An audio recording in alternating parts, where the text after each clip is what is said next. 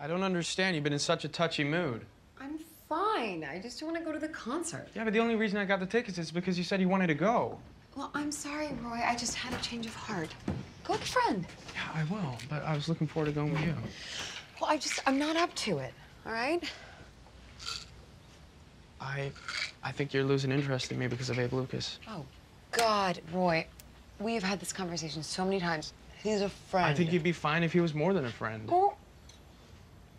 May we please not discuss this? Jill, it's so obvious. It's obvious. You know what?